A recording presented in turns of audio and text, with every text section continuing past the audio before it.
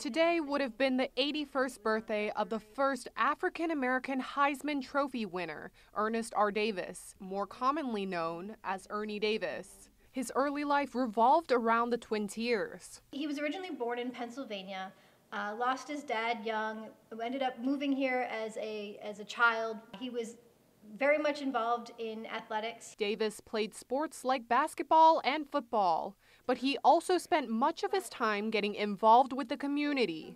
He also volunteered his time at the neighborhood house. That's what the Ernie Davis Community Center building used to be named, was the neighborhood house that actually sat on this location where EOP is and did similar services, back then that we do now. To honor the legacy of this Syracuse University running back, typically the Economic Opportunity Program hosts a luncheon featuring his memorabilia.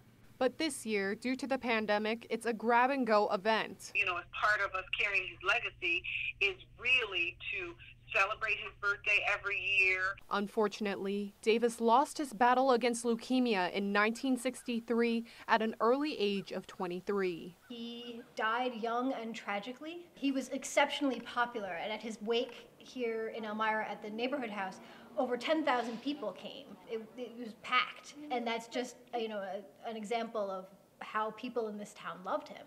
Plus, his inspirational story lives on through a scholarship in his name for student athletes like him.